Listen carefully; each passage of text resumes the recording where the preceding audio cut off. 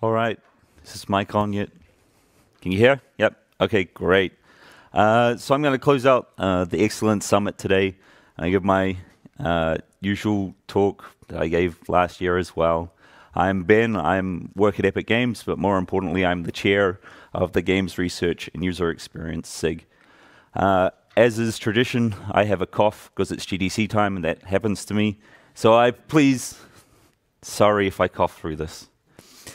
Okay, big things over the last year or so is we became the Games Research and User Experience SIG rather than the Games User Research SIG. This was kind of a big initiative from the steering committee where we wanted to be a little bit more welcoming to people who were telling us that because we didn't have UX in our name, that they didn't feel like they belonged amongst us. And we felt, well, it's just a name, so we can change it. The most important thing is I can pay respects to Paragon and put GRUX, our champion, up on slides. Okay, so let's look at some data. This is our growth of LinkedIn over the last 3 years. For those that don't know, the history of this group is we started as a LinkedIn group. Over time, LinkedIn has become shit. And we've moved away from it. And you can see that we've moved away from it in, well, 3 data points doesn't make a trend, but with 3 data points, you can see we're not growing as much as LinkedIn as we used to, and that's while we do still offer LinkedIn as an option to talk to the organization, it's not as engaged. What is engaged is our Discord server. So this server was started 3 years ago, and it has grown and grown every year. The growth has slowed down a little, excuse me, a little bit, but it's still impressive, and it still seems to be, at the moment, a good way for us to communicate with each other, ask questions, and share knowledge.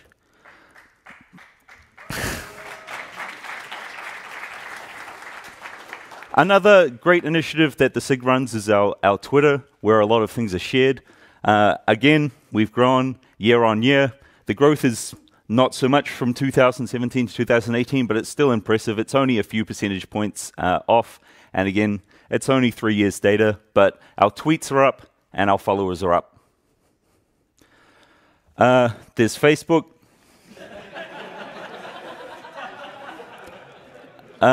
Only old people use Facebook. So one thing I'd like to talk about is that we are part of the IGDA. You can go check out the IGDA here. And as part of the IGDA, we do have a roundtable at GDC. So if you're going to GDC itself, you can come around to that roundtable. It's like one of the last sessions on Friday, so nobody's going to be there. And this year we're trying something a little bit different. It's based on feedback we've received from members of this group. John, if you're here, probably just you. That we weren't getting enough value for the experienced researchers that were showing up there. So the goal this time is the roundtable is going to be split in half. If experienced people show up, they'll go to one half. If novices show up, they'll go to another. We'll have separate discussions, and then we'll come together and hopefully be able to share still a little bit at the end. Kind of the final part here is a general call to volunteer. The SIG is run as a volunteer organization. Myself and the steering committee members are all volunteers. The chair position is only supposed to last 1 year. Last year, nobody volunteered, so I've done it again. But I'm not going to do it again this year. I have a baby on the way. I'm far too busy. Thank you.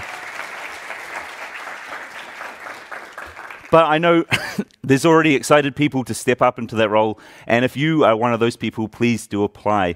There's also 3 steering committee member positions that will be available. That's a position that lasts for 2 years. And I'd also really encourage anybody who's a UX designer that's here, we need a little bit more representation on the steering committee of those groups as well as research. So this next section is a thanks section. It's got pretty long this year, and I think that's amazing. So I'd really like people to stand up. I'm not going to call out names because there's too many, but if you're here, please stand up, and I'd like people to clap. So this is the core committee. We have the directors and the leads. Please stand up if you're here.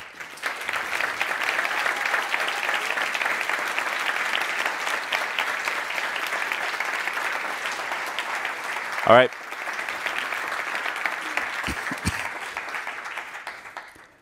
We then have all the assistants also stand up.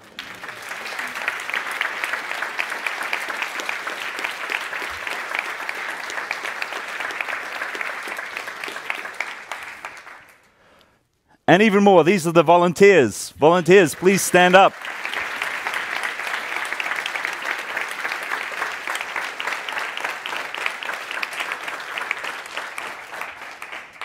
And more, the content reviewers.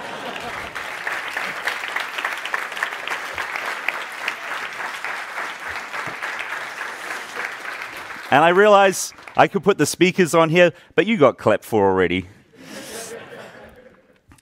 So now we've got Games UR 2020, and I'd like to bring the two co-directors up on stage to talk about that briefly.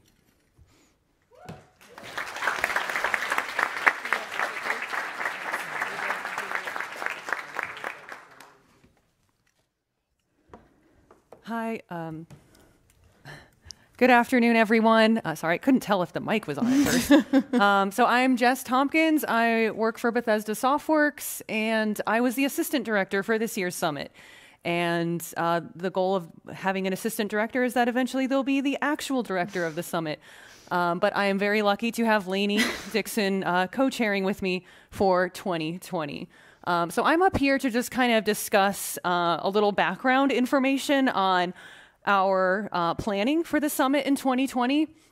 So what Nick had me do as the director for this year, he's like, Jess, we need some research on where the summit is heading in the future. So he tasked me with doing a survey with the broader GRUX and GRUX community. The survey response was not enormous. I had 49 responses to work with, 24 from the US, 16 from Canada, 9 from Europe. But basically, the survey was just asking about thoughts concerning the location of the summit. You know, are you happy with it in San Francisco? What are your thoughts on it potentially being elsewhere in the US? What are your thoughts about it being in Canada? So I just kind of took that feedback, and we've been using that to sort of plan for 2020. Respondents overall were pretty positive about the idea of a rotating host city in North America, so this is something we'd like to explore. San Francisco was seen as too expensive. A lot of respondents who took the survey, and even if you didn't take the survey, I'm sure you can acknowledge this is an expensive place to sort of host a conference, and it really does eat into our budget. Outside of San Francisco also is more convenient to the broader international community. It's also a little more convenient for researchers who live outside of the West Coast. Of course, location of where the respondent was did impact their preference for a host city. For example, if you were from America or United States, you were more likely to say, let's have it in the US. If you were from Canada, there was some bias, like, I want it to be in Canada. Not surprising, but I just thought I'd share that. Like, it did impact the responses that I got in the survey. But again, we're kind of looking into trying to make this summit more inclusive and more accessible to the broader user research community. And then I did also ask about the timing of the event. We do not want to, of course, overlap with GDC, because that would be kind of inconvenient for those of you who want to do both events. So what emerged is that May and June were sort of the ideal times for people who responded to the survey. It's sort of the sweet spot between GDC and E3 for those working in user research. And I'm going to hand it over to Lainey, and she's got a big announcement to make concerning, we took all this feedback and we've come to a decision. Yes, for 2020. Jess and I have been working on this for several months, trying to figure out what to do with this data. We also took into consideration a survey that Ben had done a couple years back, looking at kind of how we wanted to move into the future, and we felt like now is the best time than ever. So Jess and I are very happy to present that we will now have North American Summit.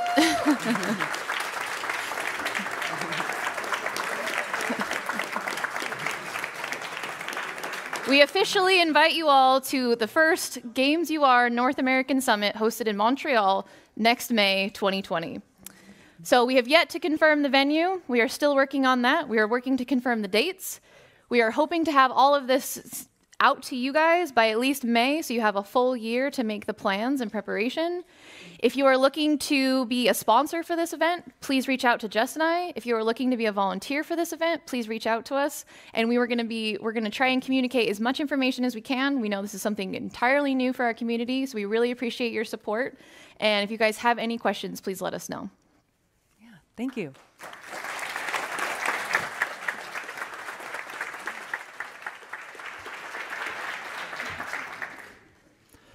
Okay, that's fantastic. Really looking forward to seeing how this goes.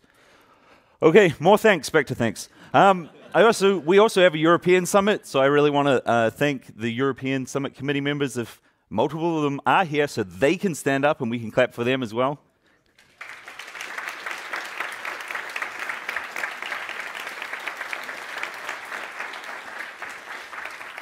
And that's a Brexit joke. Do you get it? For now? Yep. Good. Great. Cool.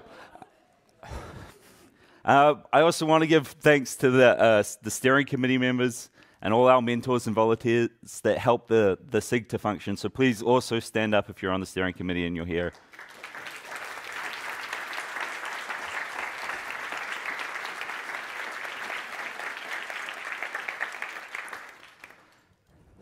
And of course, final thanks to all of you. You can stand up and clap for yourself if you want.